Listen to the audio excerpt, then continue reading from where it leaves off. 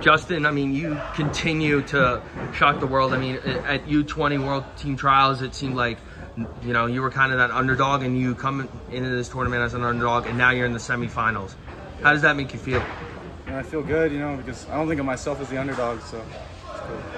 You know, you are really performing out there. What are you trying to look for, and what are you trying to execute out there?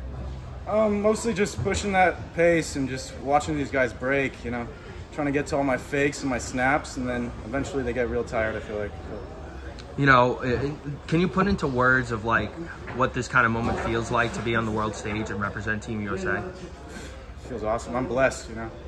It's a once in a lifetime thing, and I'm living it. I love it. You know, you've had a lot of, you know, close matches, it seems like, to the break, but then once the break happens, it seems like you're able to really find your offense and score a lot of points. What is it between, you know, the periods that you're able to really find your offense? You know, that American-made gas tank, I think. You know. And finally, when you step out on that semifinal mat, what do we expect from you? Domination.